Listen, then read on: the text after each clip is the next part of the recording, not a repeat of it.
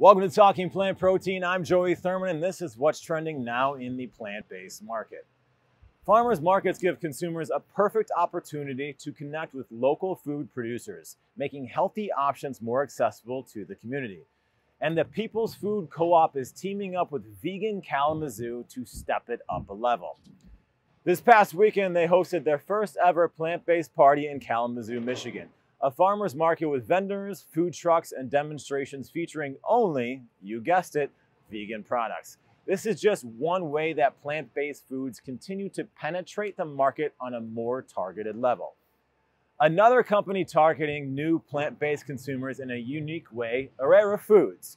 They teamed up with international streamer Elisa Waves to announce their latest burger through the popular video game Minecraft in a series of mini games called Heura City.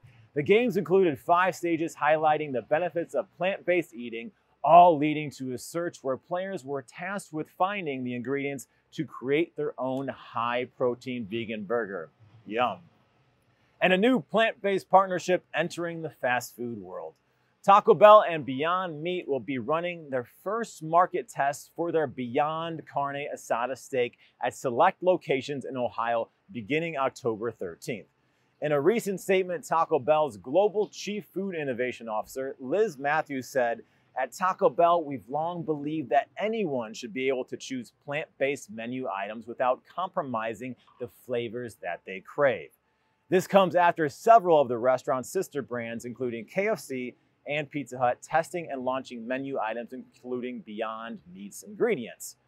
From Talking Plant Protein, I'm Joey Thurman, and those are the current trending headlines in the plant-based market.